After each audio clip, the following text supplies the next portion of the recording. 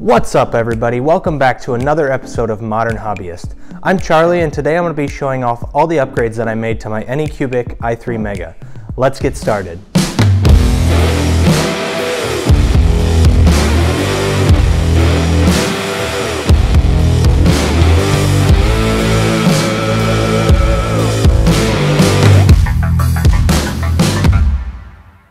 Welcome back everybody to another episode of Modern Hobbyist. Before we get started, make sure to subscribe and click that bell icon so you don't miss any of my future videos. As you may already know, I recently got an Anycubic i3 Mega 3D printer. Overall, this is an incredible 3D printer, especially considering the price, but it can get a little bit noisy when it's printing. Now my apartment is sort of strange in the fact that I have 16-foot ceilings and only 9-foot walls, so that lets every single noise bounce throughout the apartment. If something loud is happening in one room, you can hear it in every other room of the apartment. And so you can imagine if I have a loud 3D printer, it can get pretty annoying from the other rooms. Now the first step that many 3D printer owners take is by placing their 3D printer inside an enclosure. It's a pretty hands-off method and it works pretty well, so if you're interested in doing that, be sure to check out my previous videos on that topic. So with my 3D printer inside an enclosure, it's already a lot quieter, but I didn't want to stop there. There's several upgrades that I wanted to do to it that would make it not only quieter, but safer and more precise. Before I get started disassembling my printer, there are several things that I'm going to need to print out that I'll use later on. Check the links in the description for all the parts you should print before your printer is disassembled. With all of those things printed, we can get started tearing apart the printer. First on my list of printer upgrades is to replace the stepper motor drivers. The i3 Mega comes with A4988 stepper motor drivers, which have a micro-step resolution of 1/16. They definitely get the job done, but they cause the stepper motor drivers to emit this horrible high-pitched noise. And with a micro-step resolution of 1/16, you'll never get the best precision out of your prints. The best alternative for the A4988 motor drivers is the TMC2209s.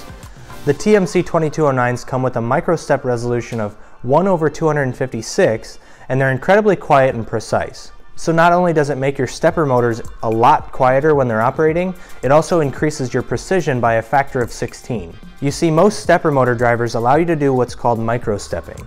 Stepper motors already move in small increments, say about 200 steps per revolution, but micro-stepping divides those steps into even smaller steps to allow for smoother operation. The A4988 with a resolution of 1/16 can provide at most 3200 microsteps per revolution in this example, while the TMC2209 is capable of 51,200 microsteps per revolution.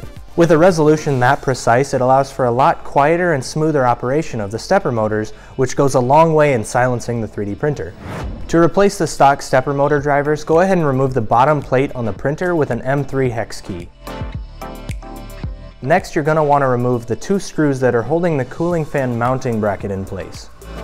With that out of the way, you can go ahead and start removing the existing stepper motor drivers. They might have a little bit of hot glue holding them in place, but you should be able to scrape that away without a problem. Now you should be able to start installing the new drivers, which for me was by having the blue pins at the top. The TMC2209 has a little bit different pinout from the stock stepper motor drivers, so you're going to have to flip the stepper motor connectors at the bottom of the motherboard. It's a good idea to do this one at a time so that none of the motors get switched in the process. Now to flip these connectors, you can just take a pair of needle nose pliers and pull the connector out, flip it around and stick it back in. The next step is to calibrate the reference voltage for the new drivers. To do this, power up the printer and measure the voltage difference between ground and VREF with a multimeter. All the sources that I found online claimed that 0.85 was the most accurate voltage reference, so that's what I went with. To adjust the reference voltage, use the plastic screwdriver that came with the drivers and spin the onboard potentiometer left to lower the voltage and right to raise it. Once you have all the drivers calibrated, go ahead and flip your printer over to make sure that everything's working as expected. You should notice that your printer's already way quieter. Next on my list of upgrades is to add a MOSFET to power the hotbed and the hotend. Out of the box, the i3 Mega powers the hotbed and the hotend from the motherboard, which is never good because it can cause the motherboard to overheat.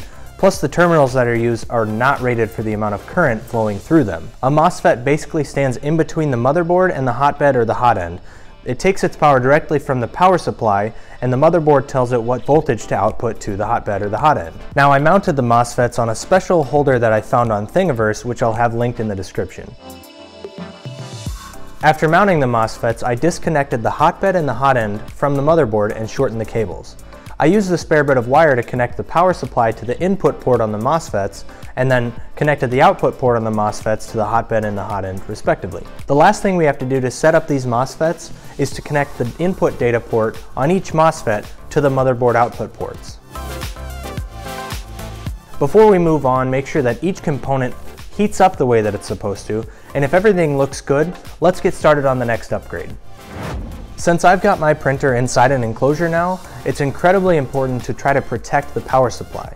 Power supplies are extremely vulnerable to heat, and if you leave it in there, it will damage it and extremely shorten the lifespan of your power supply. Now, even though I have an exhaust fan pulling some of the heat out of the power supply, if I wanted to print with ABS, I'd switch that fan off, and then I would have a heated enclosure, which is bad for the power supply.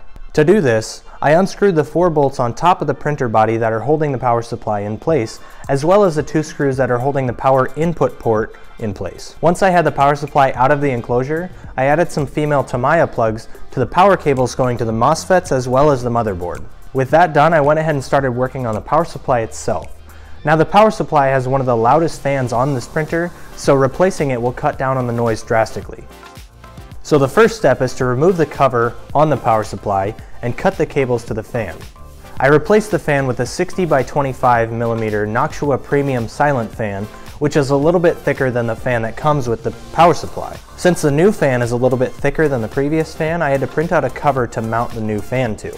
The replacement fan comes with 3 pins instead of 2, which isn't a problem because we're just going to run the new fan at full speed anyways, so just wire the power and the ground pins on the fan to the existing cables from the power supply. Now we can go ahead and mount the fan on the new cover and mount the cover back into place on the power supply.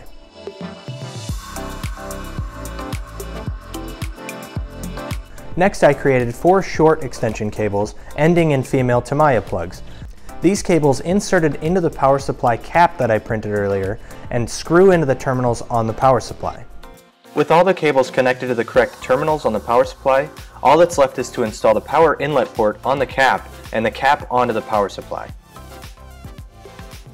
The last thing to do for the power supply is to create 4 longer extension cables with male Tamiya plugs on each end. This way we can connect the power supply that's outside of the enclosure to the printer cables that are inside the enclosure. Now, I have 4 output ports coming from the power supply, and I have 5 things that need powered because I'm powering the 12-volt exhaust fan directly from the power supply as well.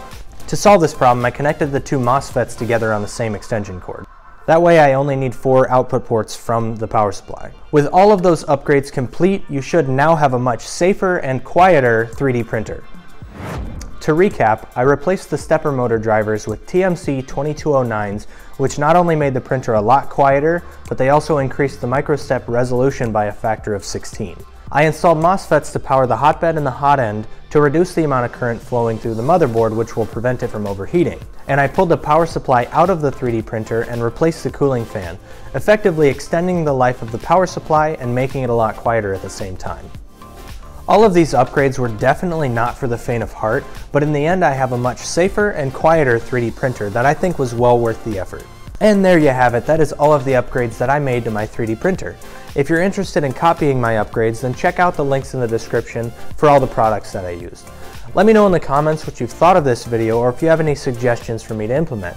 Also, be sure to smash that like button and subscribe so you don't miss any of my future videos. Otherwise, that's all for now. I'll see you guys in the next one.